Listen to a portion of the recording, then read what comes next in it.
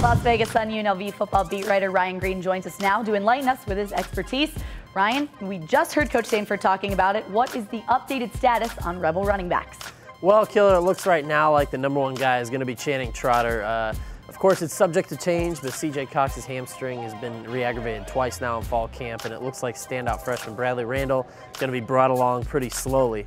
The Trotter, a junior, he's shown the most drive and hunger for the position so far in the fall camp, and at this point, frankly, he deserves a starting job. A tough kid who the Rebel fans are really going to admire.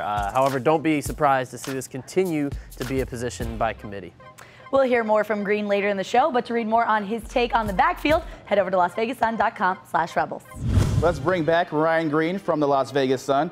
And Ryan, who's the X factor on defense this year? Well, right now it's looking like junior linebacker Ronnie Paulo, with Jason Beauchamp and Malo Tambua working at DN and about 650 pounds worth of D tackle in front of him. The Western high product, he's got a chance to do some serious damage. He's the biggest hitter on the Rebels defense, but last year the key was health.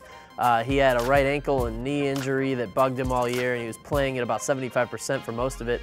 At full strength, he's a pretty scary dude. Thanks, Ryan, and LasVegasSun.com/Rebels is your source for more on the UNLV defense. That's online at LasVegasSun.com/Rebels.